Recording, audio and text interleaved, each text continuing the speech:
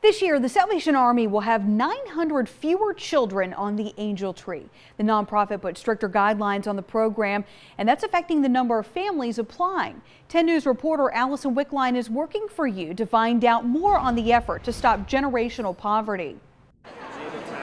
The Salvation Army Angel Tree program gives thousands of kids a better Christmas every year.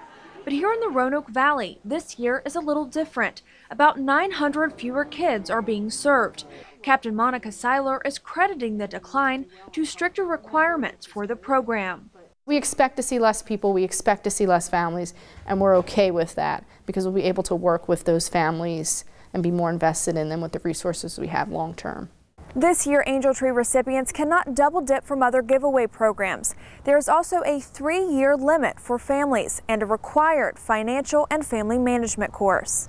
The Salvation Army wants to be able to see those who are interested in changing their situation because we believe in hope and we believe that the cycle of poverty can be changed and it doesn't need to be a multi-generational thing. Seiler says the stricter rules are not about discouraging parents from asking for help. The goal is to actually encourage families to find the path to a more financially stable future with the nonprofit's help. The goal is that in the future, those who are on the Angel Tree will be able to become donors and walk with those who are struggling during their time of need. For now, the new regulations are expected to be in place for many Christmases to come. In Roanoke, Allison Wickline, 10 News, working for you.